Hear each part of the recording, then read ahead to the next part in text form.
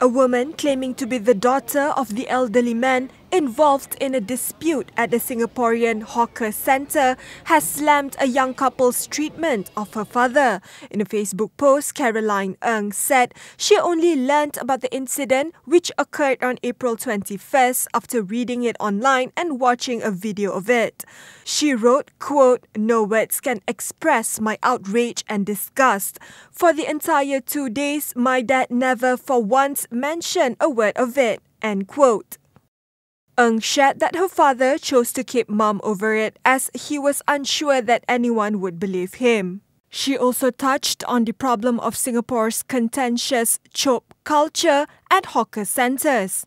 In the video, a woman is seen shouting at Ng's father over a reserved table at the hawker centre before her male companion shoves him in the back.